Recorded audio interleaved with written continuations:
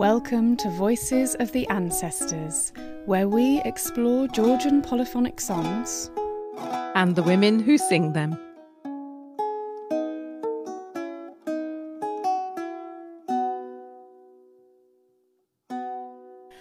The voices today are me, Susan Thompson. And me, Holly Taylor-Zuntz, and the Chamgeliani sisters, Madona, Anna and Eka, from the singing village of Lakhushdi in Svaneti in the Upper Caucasus, which is the highest mountainous region in Georgia. So they are real Svan women.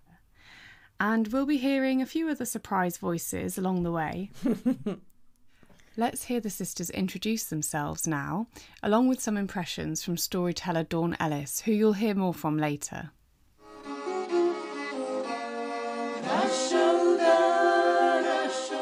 I find them to be the essence, between them, to be the essence of everything I thought would be Georgian. Madona and Eka Chamgeliani. For example, Madonna, she really stands solid on the earth and she's got these flashing black eyes and a temperament to go with it. Anna Chamgeliani. Anna has got that tenderness about her, the tender eyes, but a sort of very grounded musicality. Eka Chamgeliani.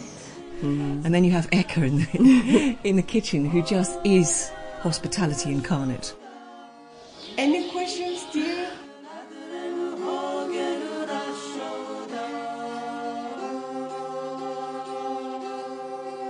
We've been wanting to interview these sisters for so long because they keep coming up in conversation in our other episodes. So we heard about the Svan ritual with chickens in our episode on folk instruments. And we've used music from the Singing Village album to illustrate Svan songs in several episodes now. So one of the reasons it's taken us a while to interview the sisters is because, well, firstly, they do come from quite a remote region. Plus, getting the three of them together in one place can be a challenge. And then getting you, Susan, and a translator there is an added challenge on top. So when this opportunity came up, it was really great that you grabbed it with both hands. Yeah, it was amazing. I mean, the Maspindzeli choir that we sing with in London, that's Holly and I sing with Maspindzeli. They had a trip into Georgia and stayed for a whole week up in Lakhushdi. And Zoe Perret was leading this trip, so it was just too good an opportunity. We had all three Chamgeliani sisters and a translator. It was great. Yeah, I think since 2019, the Chamgeliani sisters have been talking with Maspindzeli about a visit to the singing village. And after 3 years and a pandemic, this visit finally took place in June 2023 at the height of the spring flowers. And I couldn't make it, but Susan, you and about 20 others did? Yeah, that's right. And there was quite a few members in the choir who'd never been to Georgia before. So that was really exciting to be there with people for whom it was the first time. Yeah, and I loved what Annalie said, who she's a professional musician and she's been singing Georgian songs for years. But this was her first time in Georgia and you got to speak to her, didn't you? Yeah, that's right. And we'd been there. It was literally our last evening, and I just grabbed her and said, "Annalie, can we just do a recording now of your impressions of your first week in Georgia?" So here's one of the other voices in this episode, Annalie Wilson, also known as Luna Beck. And I hope you enjoy the very authentic village soundscape, including the horses in the background. It does feel like a kind of coming home, because I've made a connection with these songs, and I've deepened that connection with friends and in workshops and retreats and at supras, and I feel like I became acquainted with the culture long before I visited the country. Mm-hmm. So actually coming here and seeing where it's, coming to the source, and then experiencing it here, it does feel like a kind of completion of a circle, and also just this thing of starting a song and then being able to connect with local people who can join in singing, even though I've only got a few words of Georgian and have very, very simple sentences, which all consist of Gamar Joba, Rogo Karkad, Didi Madloba, But then in song, we're completely connected, and that's in a weird way something I hadn't expected, because I've known these songs and this culture just with people like me. I hadn't known it with Georgian people so much. And we're not the only singers with a connection to the Chamgelianis and the singing village of Lakhushdi. Yeah, people come from all over the world to visit them. They set up this project in 2011 with Majbray and Nanam Javanadze, who we heard from in episode 10. That's right. Რატო დავიწყეთ საერთოდ ეს პროექტი, საერთოდ ზოგადად singing village? So Madonna told the story of how the singing village came about.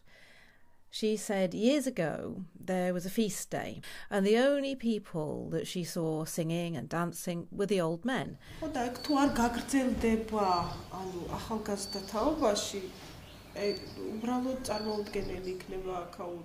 And she realised that if the younger generation wasn't involved in the feast, she just couldn't imagine living there anymore.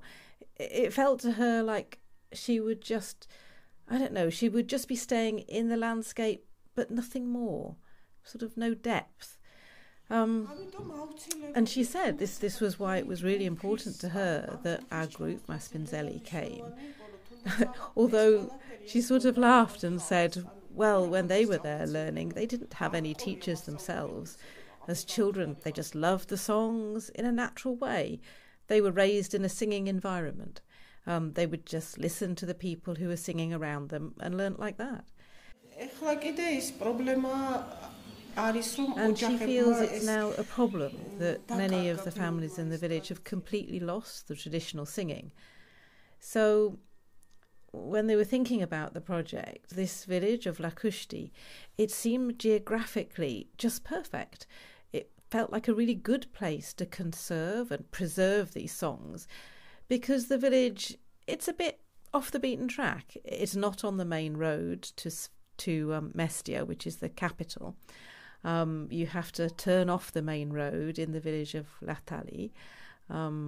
So it's perhaps she felt a really good environment to preserve these Svanetian songs. And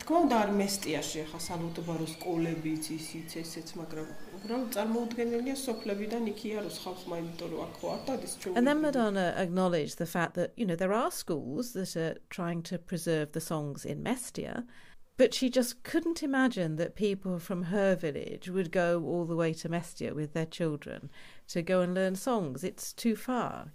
20-minute walk down the road and then catch a marshrutka for perhaps another 15-20 minutes, or walk the whole way.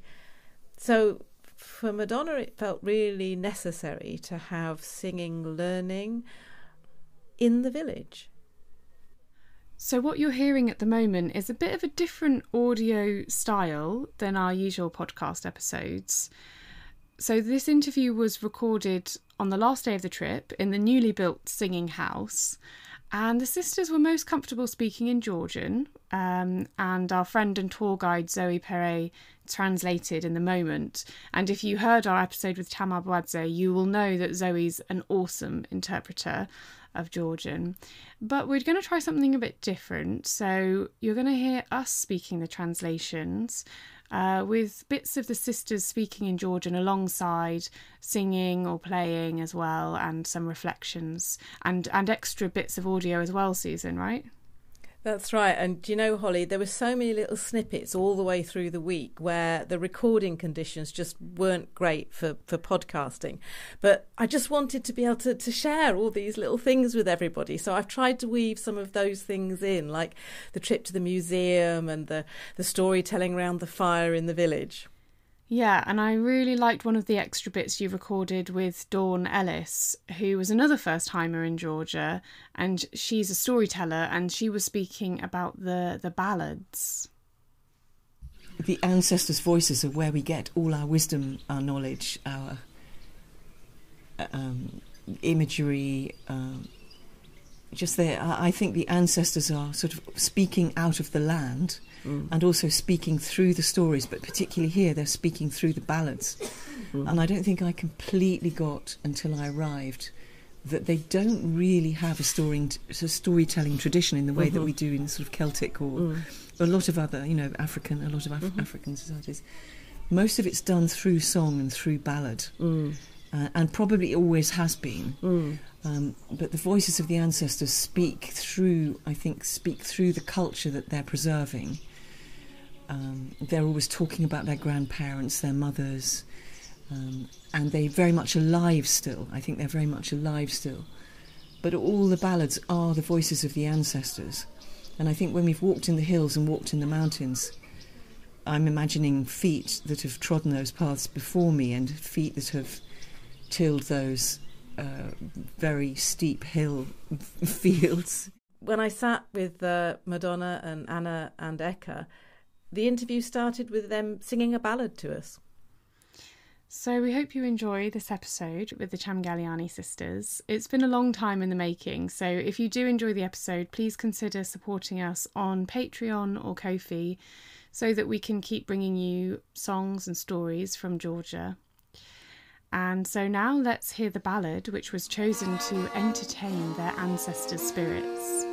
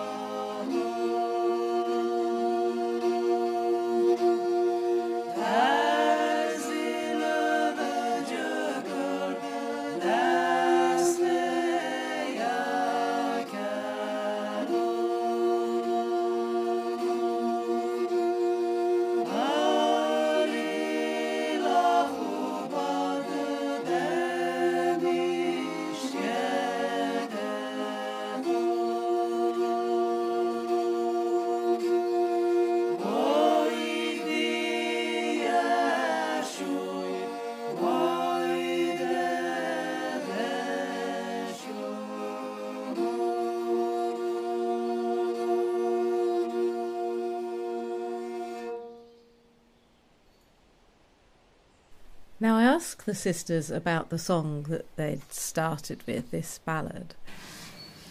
Can you tell us about the song? ეს არის ბალადა, ძირითადად ხოლმე რაღაცა მინორული სიმღერები იკურება ჭუნირის თანხლებით და ცოტა სევდიანი სიმღერა ეხება ძმებს და დედაყვება მათ ამბავს. And it was curious. Madonna was saying that how the instrument that was being played, it's a chuniri, and most of the songs that are sung with a chuniri are quite sad, and they have a sort of minor note in them. And in this particular song, it's a mother telling the story. And that it's a very, very long ballad. And for this example, they'd shortened the text. და მოკლედ ეს ძალიან გრძელი სიმღერაა, ჩვენ ახლა ვამოკლებ, მაგრამ ხშირად ვისმენდი ხოლმე ოჯახში ლიფანარის პერიოდში, როგორ მღეროდა მამიდა და მამა ამ გრძელ ბალადებს, რომ ეს ღამე გაეთენებინათ კი ხო, გაერთოთ სულები. And then they went on to say a bit more about these very long ballads and how useful they were during one of the ritual times of the year in Svaneti called Lipanali. So Lipanali is in January. It starts on the 18th of January, and it's a very important holiday.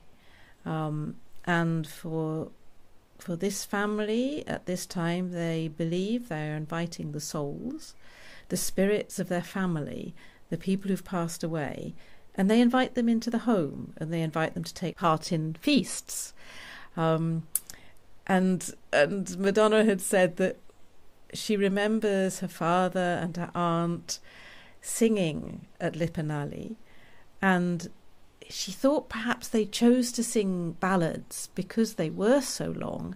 They would keep the ancestors' spirits entertained for a good long while.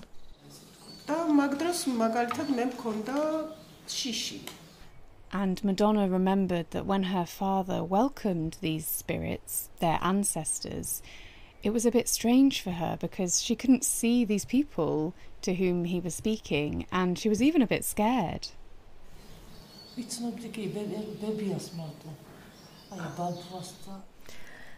So then I wondered if it was different for Eka, because she is the oldest sister. There's quite a big gap between her and Madonna, and her father would have been talking to people that she knew. And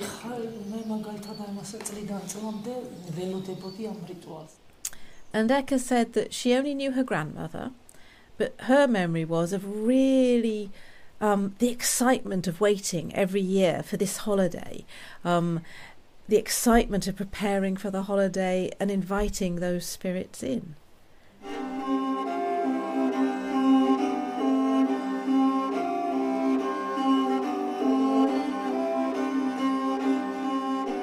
At Maspindzeli Museum, there was an exhibition to honour Dina Kozevnikova, who was working between 1905 and 1975. And the exhibition was called Myth and Reality, and it featured the photographs of Dina. And I think Madonna had worked on this exhibition, putting it together when she was working at the National Museum of Georgia. And there was this photo, and it was so atmospheric. It was like, there was a sort of earthen floor and a hearth, and then two men carrying a big branch of a tree, and if you can imagine, sort of front and back, and then riding between them was a child about, 8 years old, something like that. And the label said that there was a ritual of circling a wooden stick, a hula, around the hearth, and the photo was taken in the Latali community. And then Madonna told us a bit more. She said what happens after the stick's been carried around the hearth in the circle is that the branch was kept until Lipanali in January, and that's when it would be burnt. Now, the label did give us the name of this ritual, but I can't pronounce it for the life of me. Bembghu. And of course it would be in a Svanetian accent, because I'm guessing it's a Span word for a Span ritual.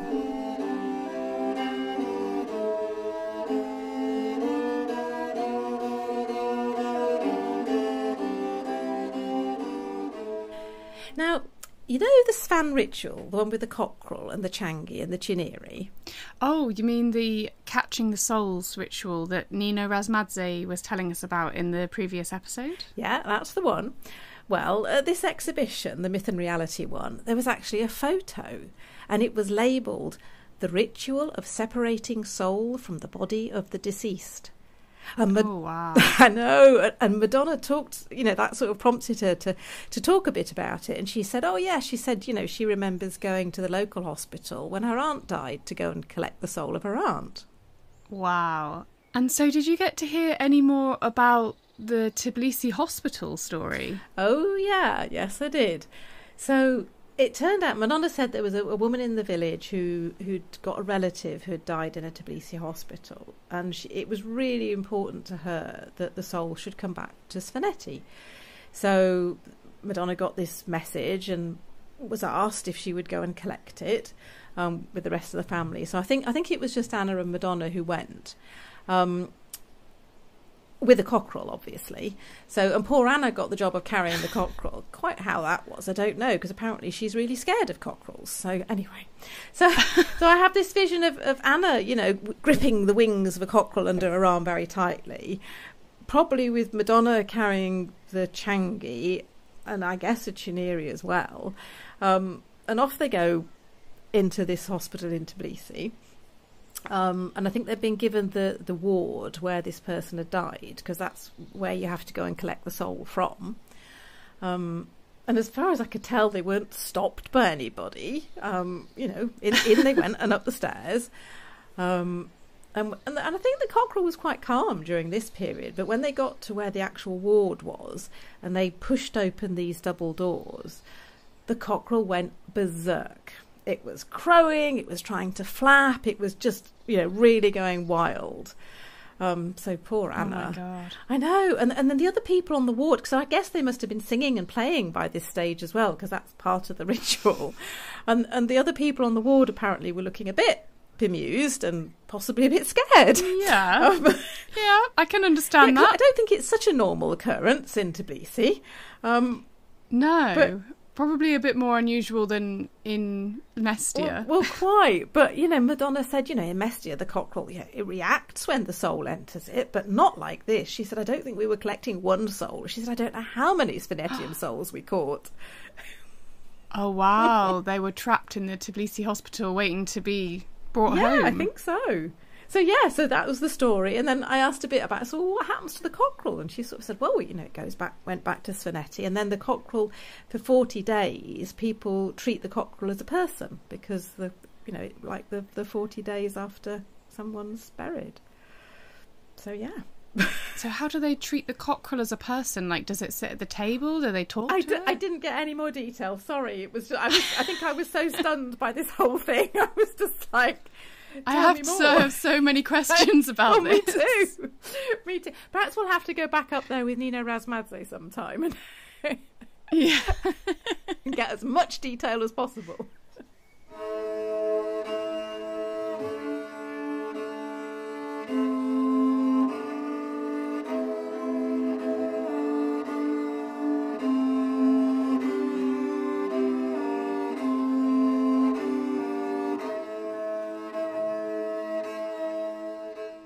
So I've heard of this song called Barbal Dolash, but I don't think it originally came from the Chamgeliani sisters. Did you find out about that song when you were there? Did you sing it? Yeah, I got to know a bit. When I think it was Madonna was explaining about that Barbal is a place and a church, that it seemed like churches in Svaneti have characters. So I kind of understood this to be like, I don't know, the church in my village is a St Mary's, so, you'll celebrate St Mary's Saint's Day. But in Svaneti, it seemed to be more than that. It was like, yes, the church has a saint and it has a saint's day and a feast day, but also each church had a set of characteristics, like, and the obvious one might be one's very good for fertility, but things like that. So it was like the Barbal is a place and it's a church. And it's almost like a being, a character. Oh, wow, okay. And where did they learn this song from? Has it been in their family? Yeah, well, it seems to be from the area. So the place Barbal with this church is nearby. So that's nearby Lakhushdi, which is nearby Latali. So it's in that area of Svaneti. And we were taught by Murad and Givi, and they both knew Barbal Dolash. Well, I say they knew it. They knew the first part. Then Anna explained, because Anna sings with Satanao, and the leader of Satanao is Tatiana Megrelidze. That's a women's ensemble that sing in Tbilisi? Yeah, they're based in Tbilisi, yes, and they've toured in the UK, and I think that was probably when I first met Anna.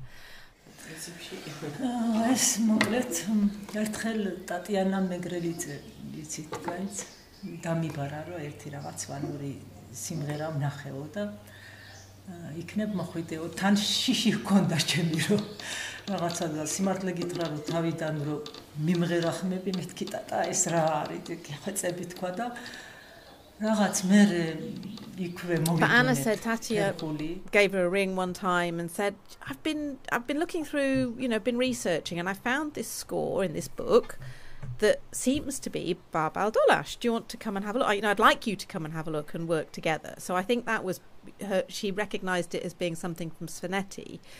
So Anna came and looked, and they looked at it, and Anna sort of said when she first saw it, she really didn't find it very interesting. She wasn't really sure about it. But she said after she realised, I think at some point it dawned on her that it was a round dance, a pakuli, and she and Tatia just tweaked some of the structure of it, or the notes in it.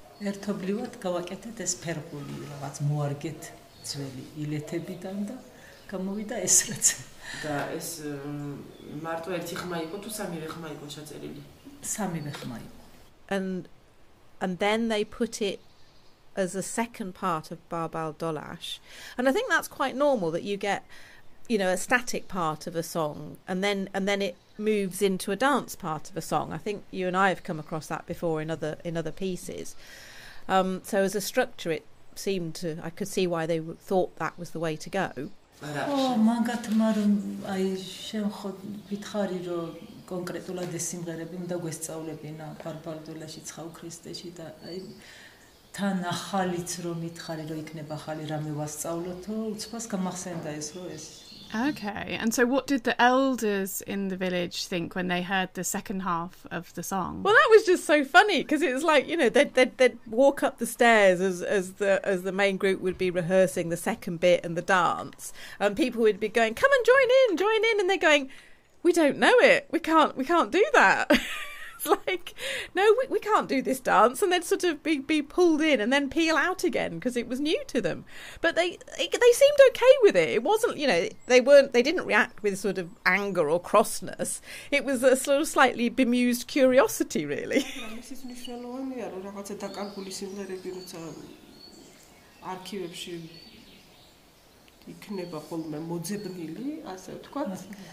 მათი უკან დაბრუნებო თვითონ იმ ყოფაში და სოფელში. და ამ შემდგომში ანას ერთ-ერთი გზა ეგ იყო, რომ იქნებ დავაბრუნოთ ამ სოფელში ეს იმიტომ რომ არც მურადი მარც კი. ანუ ბუნებრივია. Wow, that's so cool how even these old tradition holders and song holders are learning new parts of songs from their own region, but they're coming from a book in Tbilisi. Exactly, and it was really fresh because Anna said that Satanao had only just performed it like last week, the week before she'd come up here. So there was a point at which I asked whether she and her sisters could sing it for me, and they looked at each other and went, "No, only Anna knows it." And it was like, but it seemed to Anna that it was important to her that she was able to pass it on and bring it back to Lakhushdi. Great.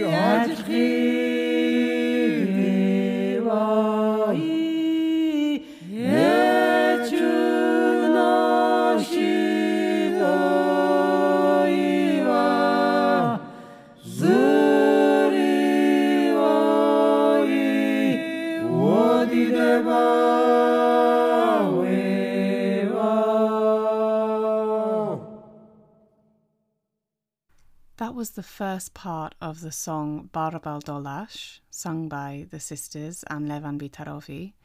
Now let's return to hear a bit more from Annalie. It's my first time staying with a singing family. I feel very lucky that it's been such a female-led situation. I think we've got this 3 sisters with these different qualities, and it feels very powerful. And it's been really enriching to have different threads from each one of them, to hear a lot from Madonna about the background of the songs and what she's been doing with her revolutionary activities, which is very exciting for me and something I felt like really I connected with her about. And then from Anna, I feel we've got more of the sort of the more mystical depth of the music and the way that she puts the songs across.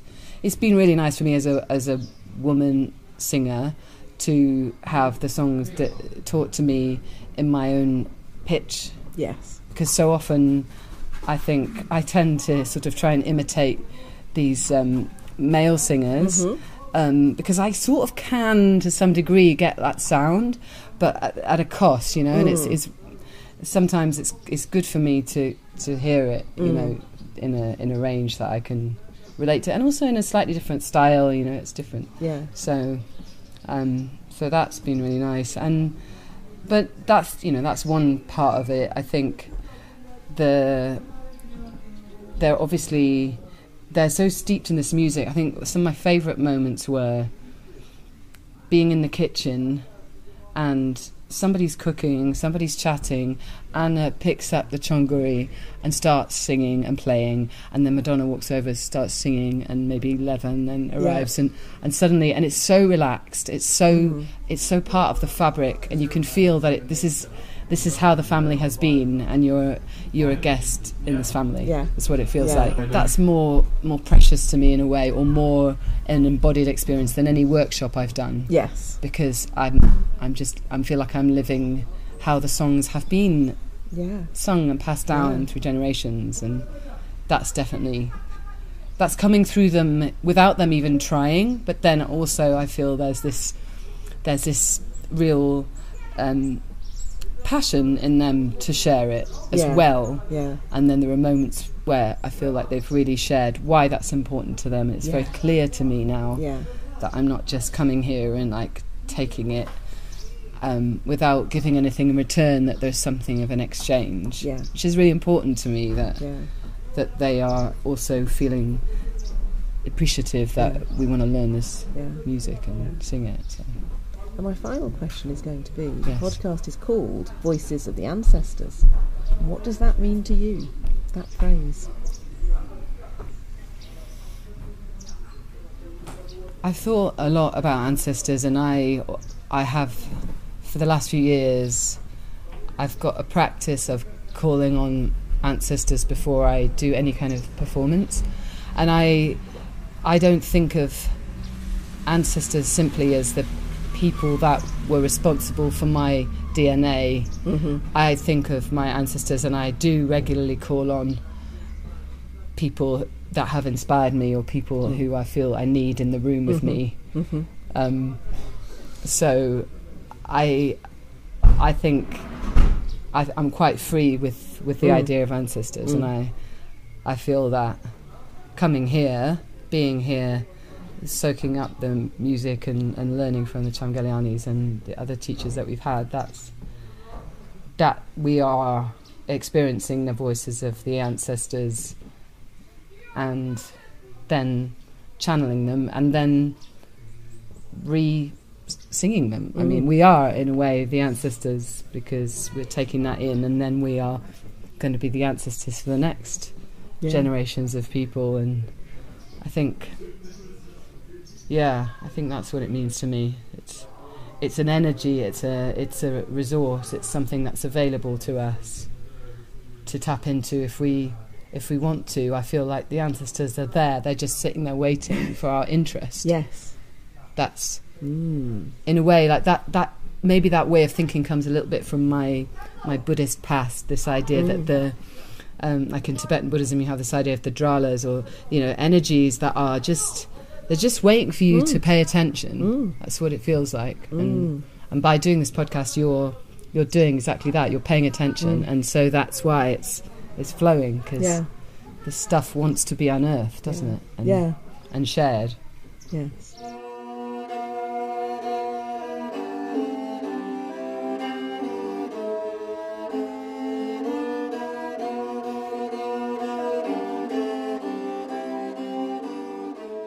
It's really heartwarming to hear Annalie's appreciation and acknowledgement of this work that Susan and I are doing on the podcast. And I love the idea that, these ancestors and these stories and these songs are just waiting, aching to be heard and shared across the world. So it's a real privilege to do this work. And if you're feeling appreciative of this podcast, if it brings something good into your life, it's really easy to support us to just keep unearthing and sharing more and more stories from Georgia. So you could go to Ko-fi or Patreon and support us financially, and we'll put the links in the show notes. One way that we want to share more stories is by getting some new equipment so that we can go to remote places and record several people at once. So your money is going to help us unearth more stories. A really simple thing you can do is tell your friends about this podcast, share us on social media, and just help us get more listeners.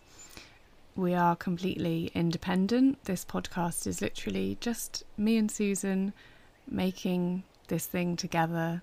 So every individual donation is seen by us and felt by us and really appreciated. Thank you so much.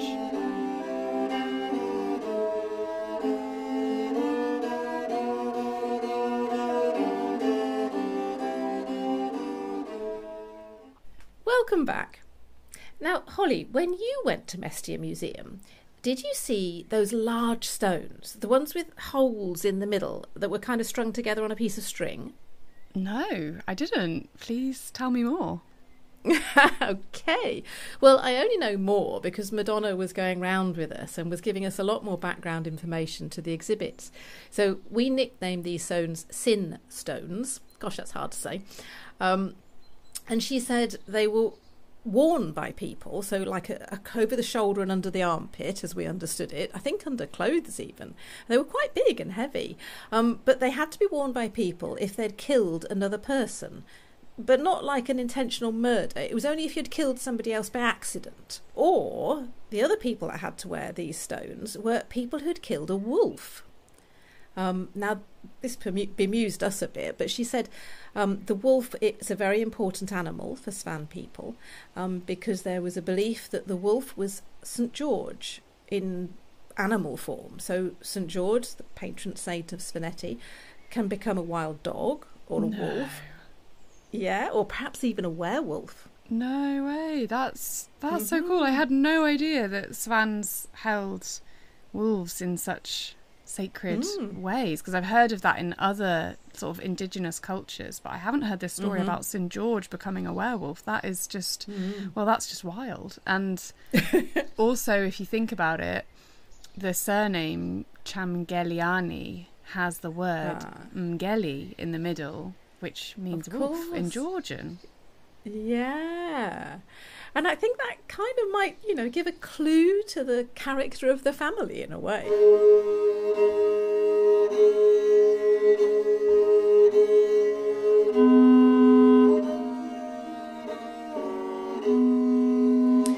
So there's a point in our interview when we touch on Madonna and Madonna's character and her...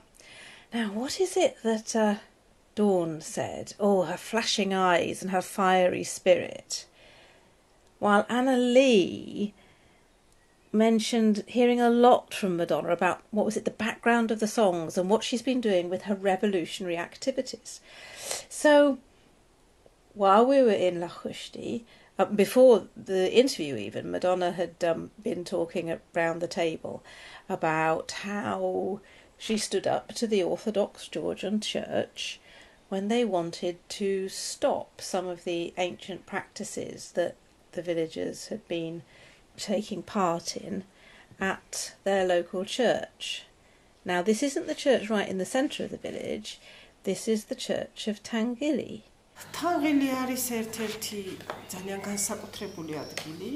So Tanghiloba church stands hidden in the forest on the top of the hill, high above Lakhushdi. And the path, the way up there, it's not marked. It goes straight up through the meadows and it then enters into the forest. And Tanghiloba is this tiny church consecrated to the archangels. And inside it, it's decorated with amazing frescoes.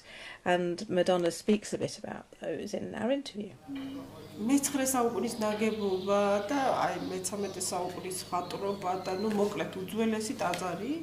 Yeah, Madonna was saying that the frescoes inside are from the 13th century, but they're just the ones we can see. Underneath there are other layers, and they think they're probably back to the 9th century because that's the age of the building itself. And for Madonna, Tanghiloba Church is a very special place. There are layers and layers as to why it's special for her. Every year there are 2 feast days, and just the very age of it being from the 9th century is special. So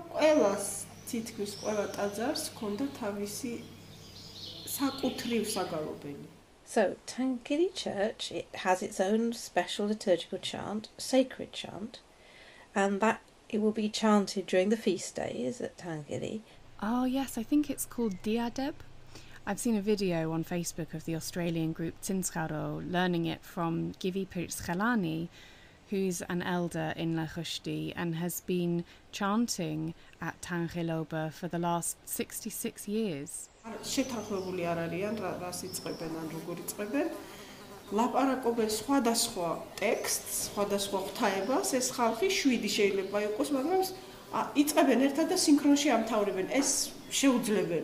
And during the feast days, a group of men arrive and are standing inside the church and they are singing and praying. And they start saying Wodi Deba, and at the same time every man says some prayers, some texts, but different texts, and then they all end at the same time in a synchronized way.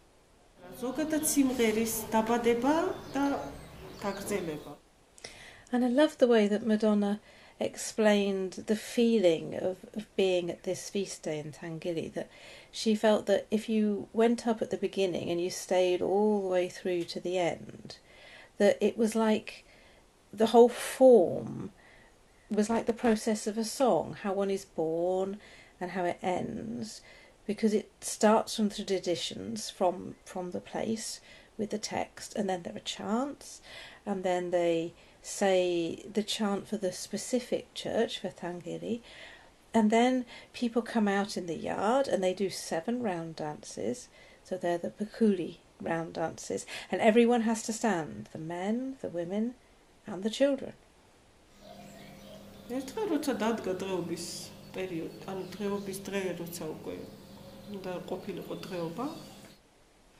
Now, this is when Madonna the Fighter comes in.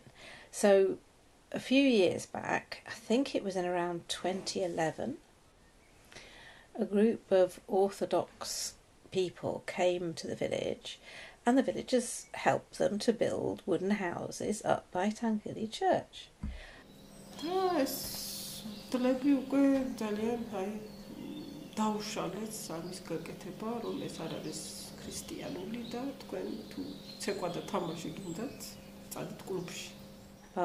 And these were monks, and they were living there. And they waited, I don't know how long they were there, for months by the sounds of it, and they waited until Tanghiloba church feast day, and as usual the villagers went up there. But these monks started to shout at them and to stop them and to say it wasn't right what they were doing, that they should not dance, and if they wanted to dance they'd better go to a nightclub. And yeah, it was a shock.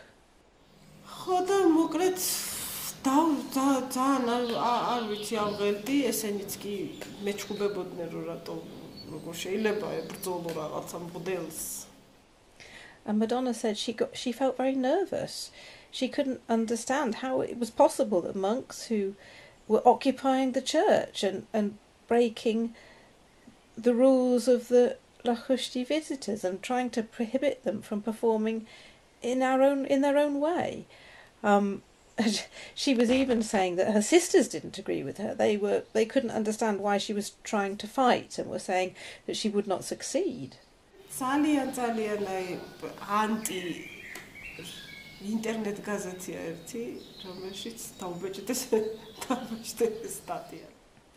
So what does Madonna do? Well, she's an ethnologist. She has a master's, and she wrote an article in an internet journal, and she didn't just write about what was happening in Tanghiloba, but about the whole process that was taking place in Svaneti.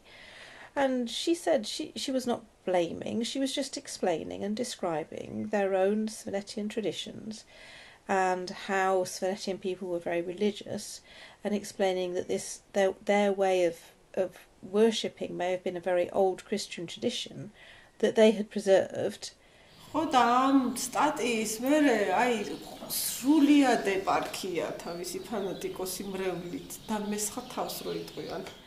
So, yeah, after she wrote this article, apparently the whole contingent of the patriarchy started to fight against her. So she learnt that even the patriarch, the head of the Georgian church, learnt about this article that she'd written. And she said that she'd never met the patriarch before. But that wasn't entirely true, because she said, actually, he's my godfather. He baptised me in Lakhushdi church. So when all this story came out and she was being attacked in this way, she responded by saying, well, I'm the patriarch's godchild, and the patriarch welcomed me with an open heart. And she was asked if there could be a meeting.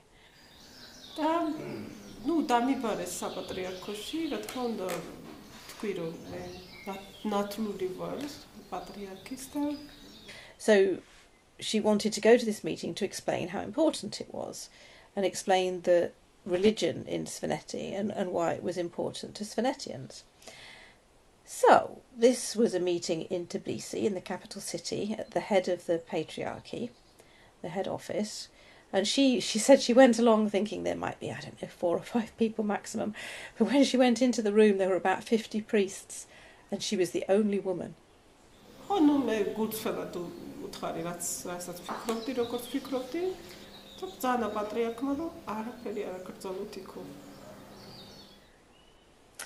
Well, the way Madonna tells the story, she explained everything, and the patriarch himself told the monks and the priests to let the people of Svaneti do what they want and not to forbid them. And after that, the monks went away from Tanghiloba. So, you see, Madonna really is a fighter.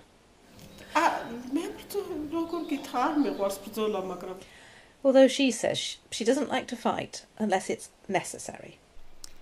So let's now hear the elders in Tanghiloba chanting Diadeb.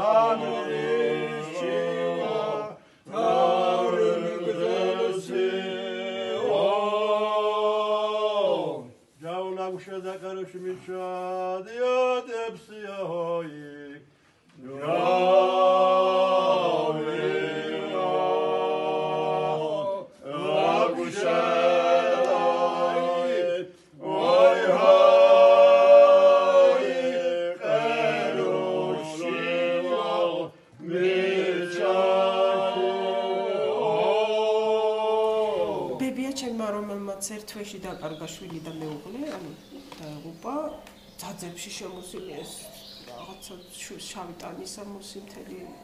And I can see that for Madonna this fight was so necessary. The importance of Tanghiloba church had layers, and one of the layers was around her grandmother. So her grandmother, in the space of 1 month, had lost both her husband and her child. And of course she was in mourning, and the whole village felt great pity for her. And just a few days after that tragedy, it was the feast day of Tanghiloba. And her grandmother, of course, did not go up to the feast day in that year. მაგრამ როცა თანგილში მღერიან, ისმის ხოლმე სოფლის მოედანზე. ანუ არავინ არ იწყებდა სიმღერას, იმიტომ რომ ეხართრებოდათ ამის გლოვას ცემდნენ პატივს. But she realised, her grandmother realised, that there was no sound coming from Tanghiloba, because normally she'd be able to hear it in the village square. But this year, nobody was singing, because everybody in the singing was in mourning together with her, because of this terrible tragedy. და ავიდა ამ შავ ტანსაცმელში გამოწყობილი ქალი თანგილზე. So her grandmother understood that she needed to go up to the church, up to Tanghiloba in her black clothes. And so she went up and she herself started to dance and to encourage other people to dance. And Madonna felt it was so important for her, because if her grandmother had not done that dancing and that singing, then the tradition that she was saving in 2011 may not have even been there then. They may have started a new tradition of there would always be someone in mourning, and it may have continued like that, and they may have lost that tradition at that point. და ეს ჩემთვის მაგალითია იმისი, რომ მაშინ რომ ბებია ჩემს არ ემღერა და არ ეცეკვა, ეს გაგრძელდებოდა როგორც ტრადიცია და არასოდეს როცა რაღაცა ეგეთი მოხდებოდა და ეგ ჩვეულებრივი ამბავია. And Madonna felt that life and death are two things that come together, and it was very important for that to be continuing, that even when somebody is mourning the death of a person, that they should still be able to sing and dance during feast days. აი კატი მესქნა და შენ რომ ვიღაცა რომ გლოვიარია და არ იწყებს სიმღერას და არ მღერის იქ. აი მან როქნა ხა შენ რა უფრო ისახარ. Yeah, and apparently her grandmother, whose name was Katie, people would say, if someone who's in mourning, they would say, look at Katie, look what she has done. She started to sing and dance even though she was mourning her child and her husband. So you can do the same. And Madonna felt that this had started a real tradition within the village. როცა დედაჩემი რო გარდაიცვალა და მეორე დღეს ჰქონდა კონცერტი ისრაელში. So the conversation and the interview became very poignant at this point, because Madonna said that they themselves had experienced a similar sort of situation when their mother passed away, because the very next day they had a concert in Israel, and it was very difficult. ეს თუ ჩემ შვილებს ვერ გასწავლეთო როგორ უნდა მოიქცეთო, მაშინო აქამდე წოტყვილა მიცხოვრიო. And then Anna joins the conversation and said that actually their mother had not been feeling well, and she'd said to them, if anything changes, keep going. If I couldn't teach you how to behave in that situation, I don't see the point of my life until now.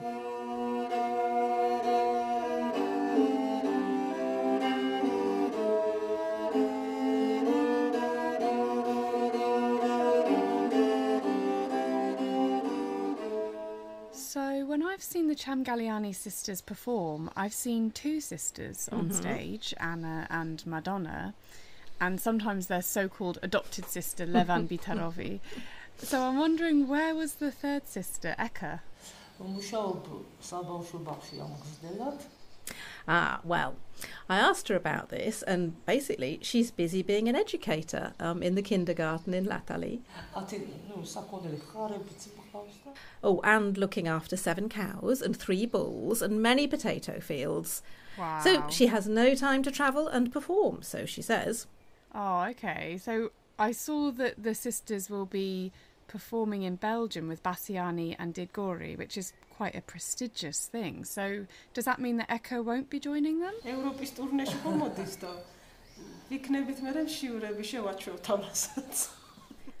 Well, Madonna says Eka is coming on the European tour in November.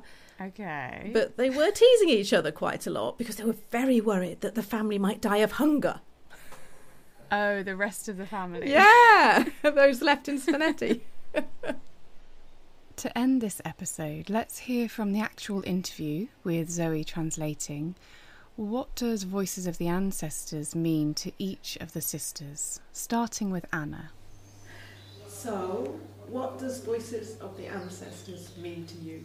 ჩემთვის მაგალითად მართლა არ მახსოვს როდის ვისწავლე მე სიმღერა.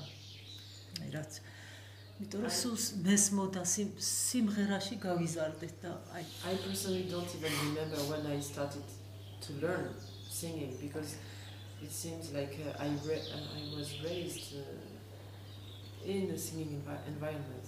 და კიდევ რომ მოკლედ სიმღერით მოვდივარ და მომღერლებთან ვარ თელი ცხოვრება ხო მაგრამ I'm accompanied with singers, I'm always with them. მამა ჩემის ნაირად რომ სიმღერა ყვარებოდა ჯერ მასეც ვერ შევხვედრი. But till now I have never met a person that would love singing more than my father. სულ გვეხვეწებოდა ბავშვებს ფერებით ჩოქებზეც და გვიდგებოდა ოღონდ გვემღერა. He was always requesting us to sing, even if he was coming late at home, everywhere, every time he was like, yeah, let's sing. და მე სიმართლე გითხრა მე არ მეზარებოდა სულ რაღაცა და I was always happy to sing. და სვიცახდა რომ შენ ჩემი ნამდვილი შვილი ხარ. And he would then say, you are my true child. Oh, da. ეხლაც მაგალითად ბებია ჩემი აი სიმღერა მახსოვს ბებიაზე ძალიან პატარები ვიყავით ჩვენ რო გარდაიცვალა აი რო დაკრძალვის დღე მახსოვს რომ ბევრი ხალხი მოვიდა ჩვენთან და რაღაც ეგ მახსოვს მაგრამ აი თვითონ I was very small when my grandmother died and I still remember the funerals and how people came to the funerals. თვითონ აი როგორი იყო რასაკ აი ეგ არაფერი არ მახსოვს მახსოვს ხმა აი რაღაც ისეთი ჰარმონიული ბებიის. So actually I do not remember really her personality or visually how she looked, but what I remember the most is her voice. და სულ აი მე მოკლედ აი ეხლაც ხო სულ მესმის ეგ ხმა არასდროს არ მოიწყდება. I have never forgotten her voice. Until here I can hear her voice in my head all the time. მე მიწევდა ხოლმე ყოველ And now this is Eka. ვსწავლობდი პერიოდში ბებია რო ცუდად იყო და ყოველ გაკვეთილის ბოლოს შემორბენა სახში რომ ბებია მენახა რომ როგორ იყო და I remember that I was at that time studying in the school, which is a few meters away from our house, right? I was like in the first grade, and I remember because our mom was a teacher in that school, and my grandmother was already ill, and I remember how my mother would ask me at each break, between the classes, to go home and check if my grandma was okay. And now Madonna. მამაშვილობაც უფრო რაღაცნაირი გქონდა სხვანაირი არ ვიცი მამათ როგორი გქონდა პრინციპში. Me, I did not know my grandmother, but for me the most important person connected to singing was my father. ოღონდ ესენი ანუ ჩემ ბავშვობაში უკვე იქ იყვნენ თბილისში, ანუ სტუდენტები, ანუ მე და მამა ჩემი ვიყავით. I was a late child when I was raised. My sisters were already students in Tbilisi, so I remember a special relationship with my father. და ეს ამბებიც ახლა ყოველ ღამე მიყვებოდა. თითქოს რაღაცა ეს თავისი ტვირთი კი არა და თავისი რაღაცა ინფორმაცია გადმომცა მთლიანად. I remember how he transmitted to me the whole information that he had. So every evening he would tell me stories about everything here, traditions. ეხლა ყვებიან ესენიც ბებიაზე, მაგრამ ბევრი უფრო კარგად ვიცნობ მე, რომელმაც არასოდეს არ ვნახე, ვიდრე. So my sisters, of course, remember my grandmother, but even though I did not know her, I remember better because of all these stories that my father would tell me. Thank you. Thank you for listening to Voices of the Ancestors with Holly Taylor-Zuntz and Susan Thompson. Our guests were Anna, Madona and Eka Chamgeliani, with Zoe Perret translating, as well as Dawn Ellis and Annalie Wilson. Thank you, Gosha, for the Diadeb audio. Now, we're not academic musicologists, so we'll signpost you to some more thoroughly researched resources in the show notes, if that's your kind of thing. And also some links to films about Svaneti and folk music, and a link to the European tour in November 2023. If you were interested to visit the Singing Village, you could go to the resources page of our website, voicesoftheancestors.co.uk, where you will find information about all the tours that we know of happening in Georgia. While you're on the website, you could support us by visiting our donate page, and you'll also find a transcript of this episode and all our episodes. Bye for now.